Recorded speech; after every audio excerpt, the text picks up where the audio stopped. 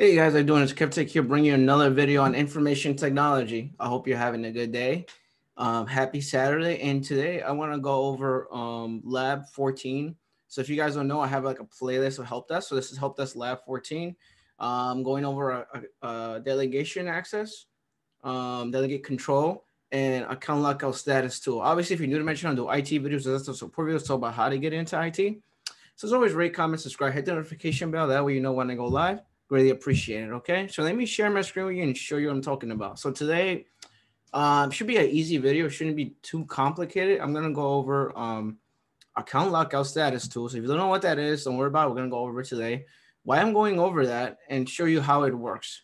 So that's one thing. The second thing I'm gonna go over is delegation control, which is done in Active Directory. I gone over this before on a long video, but I'm gonna make it in this. I'm gonna add it to this video so you guys understand more how it works. Okay, let me share my screen with you. Give me a second.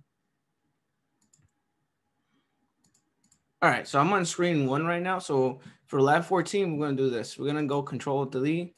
You guys already know I have my own domain controller right over here. We're gonna log into this, and I'm gonna open that up.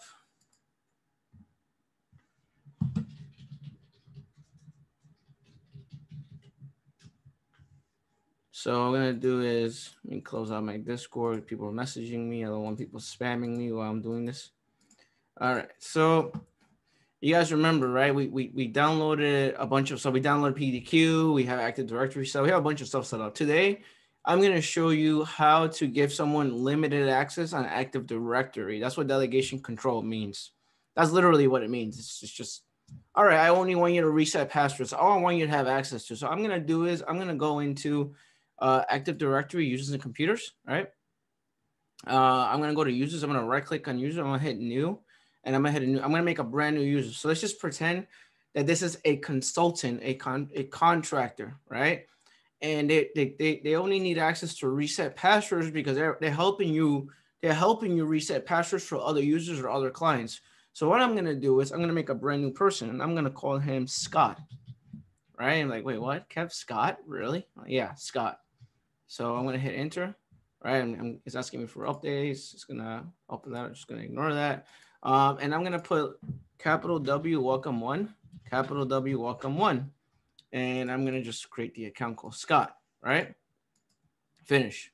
So now Scott is right there. Next thing I'm gonna do is I'm gonna right click. Remember I spoke about different OUs. I'm gonna right click here, and I'm gonna hit new, and I'm gonna hit organization unit, right? And then I'm gonna call it. Let's call it consultants, right? I'm gonna hit OK. So then you're like, oh wait, Kev, you just created a new one. I'm like, yeah, I did. And I'm gonna grab Scott, right? I'm just gonna throw him in there. So I'm like, there we go. It says, do you want to remove this object? Yes, I do. So now Scott is in here.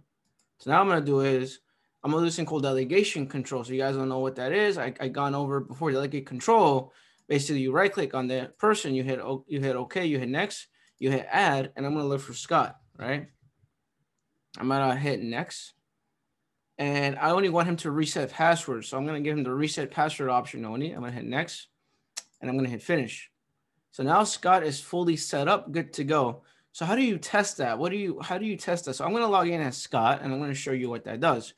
So what happens is when you have delegate control, they only have limited access to what you want them to. There's actually, if you right click on delegate control, it does more than that. It's very in depth. So you could do different things on it. I'm just, for the sake of today's video, I'm just going over how to do reset passwords. So you imagine you have like a consultant, right? Like Scott, for example, you just hired him. He's brand new. You just want him to do help desk tasks, like just resetting passwords, right? So that's literally what I give him access to do. So I give him access to do that, right? And let's see, capital. I'm putting 2 T's, 2 T's, 3 T's. Welcome 1. There we go.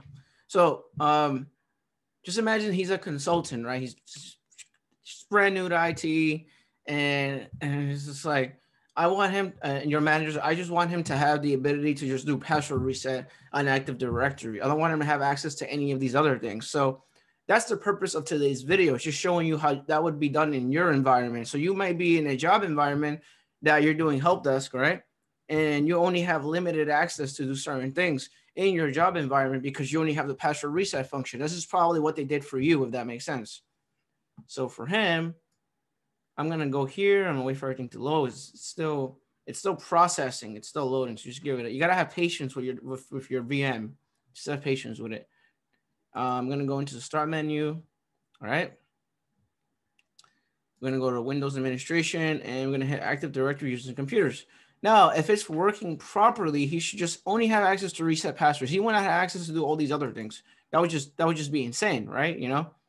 So immediately you notice, right? It's missing. He's missing. So look, his OU's up here. It just got redirected, just moved up, which is fine. It does an alphabetical order. It's like over here when you close it and reopen it again. It's supposed to be alphabetical order, and it put it up there.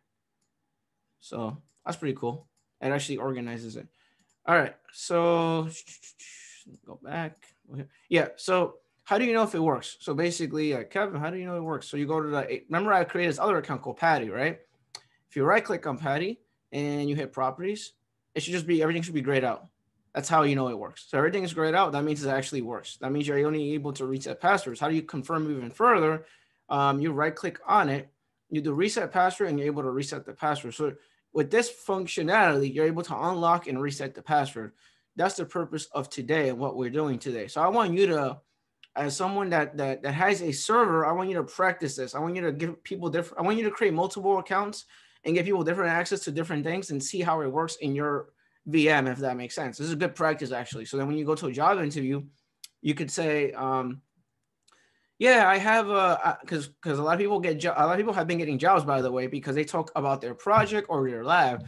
Yeah, I have a VM set up, or I have a server set up in my house where I basically delegate control to a certain specific user and or a client, and they're only able to reset passwords. I also have another account that they're only able to add people to certain security groups. You know, so you could talk about that in the actual job interview. So that's the first thing I wanted to go over. The next thing I want to go over is I'm gonna do. Let's do Control-Alt-Delete. I'm gonna lock this computer. I'm gonna go over Delegate Control. So I'm gonna do is I'm gonna hit. I did Delegate Control. Sorry, I'm gonna go over unlock passwords. Right, like passwords getting locked out. So I'm just spamming the living hell out of this right now. So I'm trying to lock him out. Basically, yeah, he's locked out. All right. So Kev, what do you do? What are you trying to show me? Okay, so just pretend that this is a client and he's locked out, right? So you have this thing called account lockout tool. So in your job, you may not be able to use this. You may or you may not. Depends what company you work for, right? So I have to go over here and I have the tools for it. So I'm gonna start from the beginning. I don't want to confuse everyone. So I'm gonna go here. I'm gonna empty recycle bin. I'm gonna go to my C drive. I'm gonna go to downloads. I'm gonna see if it's anything in here. There's nothing in here. I'm gonna go to the Google Chrome and I'm just gonna open that up real quick. I'm gonna do account lockout tool. I'm gonna download that real quick. It's the first one. I'll leave it below in the description so you guys know where to download it. And I'm gonna grab that real quick. And I'm gonna hit show in folder. I'm gonna grab it and I'm gonna throw it into Kevtech lab. So remember, I have this folder redirection for my lab. So I am gonna go into my C drive, this PC. We don't need this anymore, so I'm gonna inject that. We're gonna go into devices. Remember, I created this share folder, right? I don't know if you guys remember, but in one of my first labs, I did that. So I'm gonna mount the drive. I'm gonna hit other. I'm gonna go to downloads. I'm gonna go to Kevtech Labs. I'm gonna hit select. I'm gonna put auto mount. Okay. And just give it a second to show up. There we go. I'm gonna grab this this is the account lockout tool. I'm gonna grab it and drag it over here. It should let me grab it and I'm gonna install it. And like, Kevin, what does this do? You're about to see right now. It says you want me to extract to a specific place. I'm gonna make it in documents. I'm gonna put it right over here. I'm gonna hit OK. There we go. And I'm gonna grab this and I'm gonna delete this. And I'm gonna hit recycle bin. I'm gonna hit yes, delete it. So I'm gonna go into documents and they have all these apps right here. So this is account lockout tool. I want to click on that. And I'm gonna do is so what does this do? By the way, you're like, this is Bobby. What the hell is that? So this tells you who got locked out and who got locked out and how many times they attempted to log in when they try to log in. So why is this important? Because if you're doing help desk, sometimes you have limitations of what you could do, But if you have permission to do this, it will help you out as an IT person. So then you know where they're getting locked out of. You know how many times they try to log in, and you know how many times they had a bad password attempt. It tells you all that information. And this app is completely free, and it's Microsoft application. It's not some random app that you're downloading on the fly. So you go talk to your manager, ask him if you're able to do this. If you can, awesome. If you can't not, then it's all right. We'll figure out other ways to do it, right? So you do select target. I'm gonna put Scott in here. Right? I'm gonna hit OK. So what it does is it grabs your domain controller. It grabs data from the domain controller. It's just grabbing data from the whole OUs, everything, and it's trying to see the account Scott, and it's trying to see if they're locked out at all from something. So it tells you right here, look, DC name server 2016. Status, he's currently locked out. So now you know he's locked out. It's not just like he, it's just he's locked out. Obviously, he's locked out, and you could tell they're locked out. So if anyone calls you and they can't log into their computer and they're having all these weird issues, right? Before you do anything, come over here and see what's locking them out. You want to figure that out, and you want to figure out how many times they tried a bad password attempt. 4 times. Look at that. Last bad password attempt was 12:07. So he tried to log in at 12:07. He locked himself out at 12:07. Password last set. So this is the last time that his password was created or last set, which was 3/27/2021. And then lockout time, 3/27/2021. If you go all the way to the right, it tells you he's getting locked out of that domain controller server 2016. What is this server 2016? This is the server that I'm on right now. This is server 2016 right over here. This PC, you right click on this PC, he's getting locked out of server 2016.kevtech.com. So now do you confirm that he's actually locked out of the system, right? You don't have to worry about it because you know he's locked out. So all you gotta do is just unlock him. So okay. All right, Scott, I'll take care of you real quick. Don't worry, I'll take care of it. And I'm just going to go ahead and unlock his account. Scott, can you please try again? Yes, Kevin, I'm going to try to log in again. Let me know if it works. Otherwise, I'm going to have to reset your password, but let me know if it works. And then you log in and it works. There we go. So that's the purpose of account lockout status tool. It tells you what server is locking them out. There's other ones. There's different ones, by the way. There are other different apps like Stealth Bits is another one. That's the one that I use in my job. So if you guys have access to Stealth Bits, I recommend you download that and install it on a domain controller. It tells you what server they're getting locked out of. It tells you the IP address of the device that's locking them out, and it tells you when they got locked out, and it tells you what keeps locking them out. So like if they have a mobile phone, like if they change their password and they try the password too many times, it tells you like, oh, they're getting locked out of their mobile phone, or they're getting locked out because there's a computer that's still online that has their old password synced on it.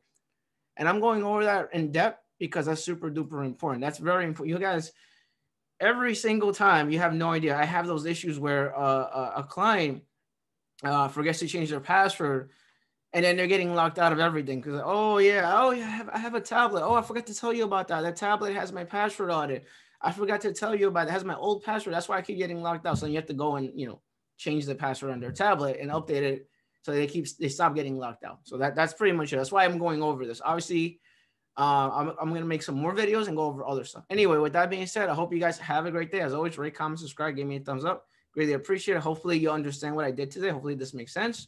Obviously, leave a comment down below and let me know if you use account lockout status tool. I use it in my job. No one says anything to me. I'm allowed to use it. But in your job, you probably not. So just be careful what you do in your job and make sure you get proper approval, okay?